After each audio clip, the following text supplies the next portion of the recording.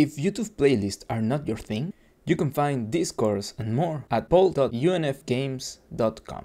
It's easier to follow along and know where you left off. Now, let's start the video. Now we know how to use events and how to use functions.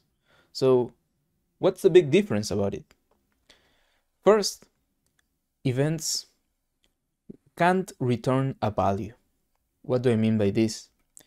If I called play pickup sound, it seems like almost the same, right? But here in my function, I'm gonna click on it. There are inputs. Maybe I want to add some new input here. Perfect. The event can do exactly the same. But if we wanted to return a value, maybe if, I don't know, the number of coins it was picked up, I could also create an output in my function and change it to an integer. For example, I cannot do that with an event. And well, let me enter the function. Now we have a return node that I need to connect, otherwise it probably will be an error, or it may return 0 for a value. So I can change it to maybe 3 or whatever, right? Or this number of coins to give. I'm not gonna do it. That was just an example. But my function can return values. Let me delete everything I have done. The event, there it is. Perfect. Why is it that my function can return values and my event can't? It's because whenever I call a function, and let me delete this pickup sound. Whenever I call a function, I know for a fact that it will be all calculated and executed or run on the same frame it was called. So if we were in frame, I don't know, 10, and I called pickup, before the frame ends, this function will run all of its code. Even if it's calling an event, what this is doing is just telling the event to run. But an event does not give me the same security of the function that it will finish running on the same frame. Why? Because an event can't be delayed. Here I have a node called delay, and I can run more stuff.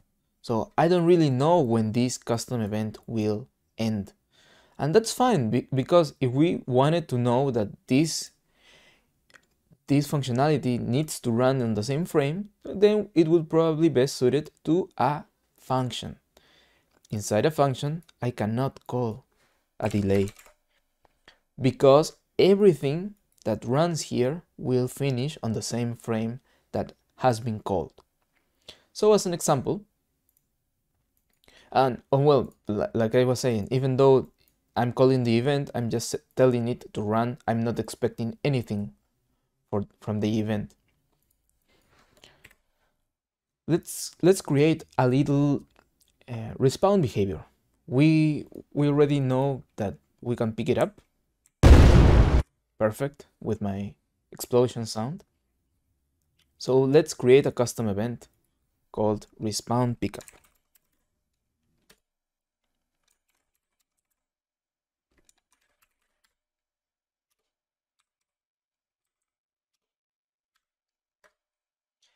And here I'm gonna create a little the code that I need in order for it to pop up again. That will be here in the pickup. This hides my pickup. I could create a function out of it. So let's do it. Right click it, function, and it's a function because I know that whenever I tell it to hide, then I want it to be processed on the same frame. I don't want to wait anything for it to hide. So let's call it toggle visibility and collision.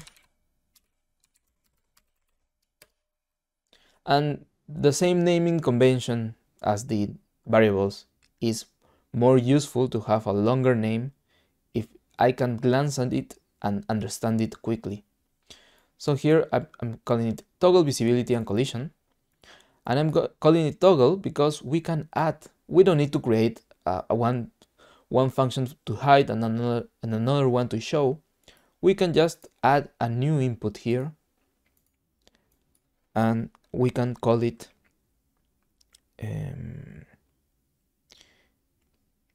hide, maybe. Yeah, we can call it hide or should hide. Let's compile it. And now with that variable, I can do here what it's called the same stuff that I did here, a select, but instead is a select of a boolean. So select, and here it should be fairly easy to understand. Should hide. If I wanted to hide the new hidden, if this is true, then it should be true because new hidden will be true. And if it's false, then it's okay because I don't want it to hide and it will pass it a false value.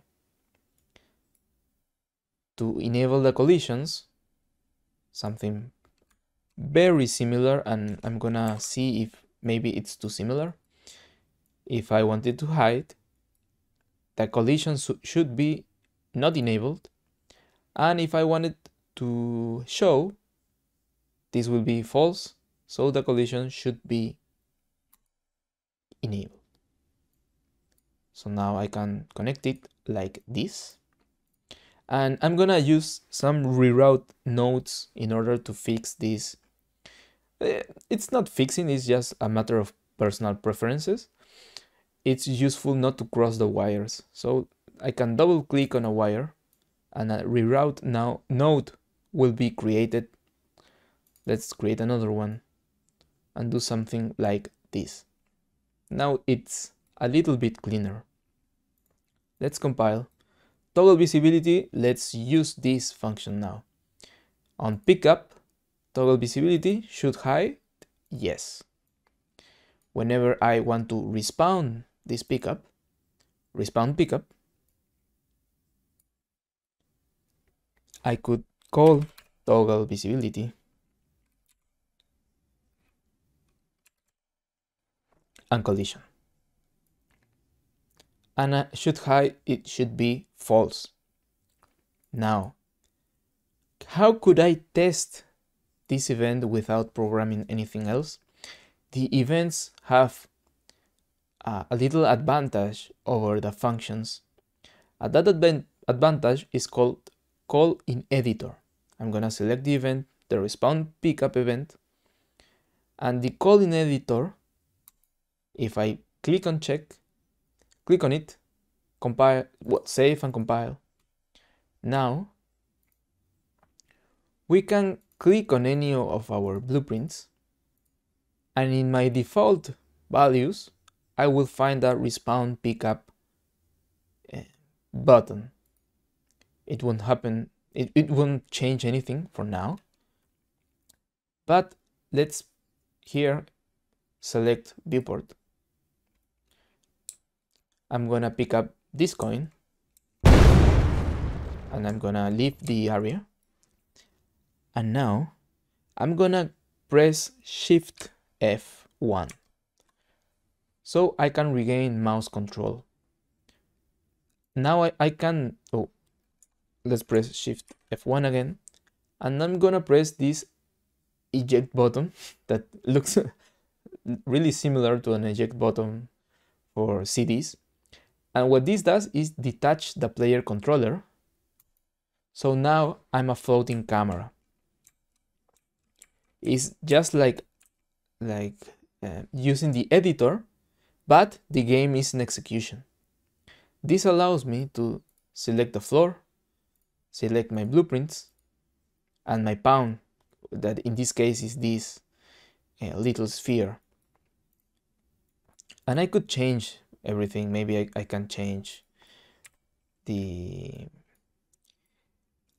movement, the location, etc. But in my case, here in my world outliner, where everything inside my level will be shown, whatever is in yellow, it was created during runtime. But my pickups are right here. My coin pickup 3 is right there, even though that is hidden from the word outliner. I can select it, and I'm gonna press respawn pickup, and there it is. So my respawn functionality is working. Let's press again attach to the player controller, and allows normal gameplay. I can probably pick it up again. Yeah, that's right. So it's working. I want it to respawn though. Let's go to my coin pickup, and I wanted to execute this respawn after I don't know, maybe 3 seconds after picking it up. I can put it right here. Let's make a delay. 3 seconds.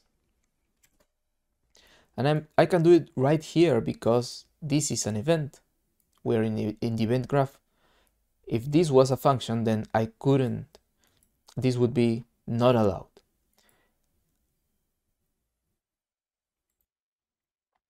So now let's call my respawn.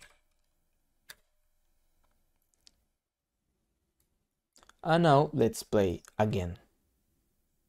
And I'm gonna select new editor window. Gonna pick up, wait 3 seconds, and it's back. Perfect.